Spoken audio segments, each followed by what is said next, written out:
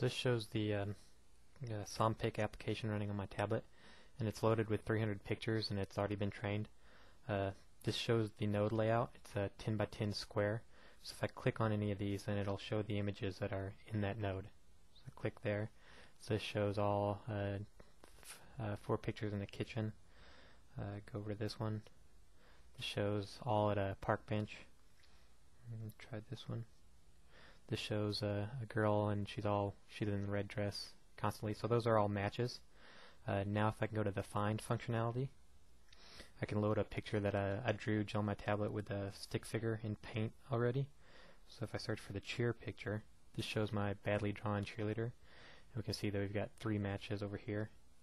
I'll do another one with area. So this shows an orange bikini, and the matches that are turned back are all of the area in the orange bikini.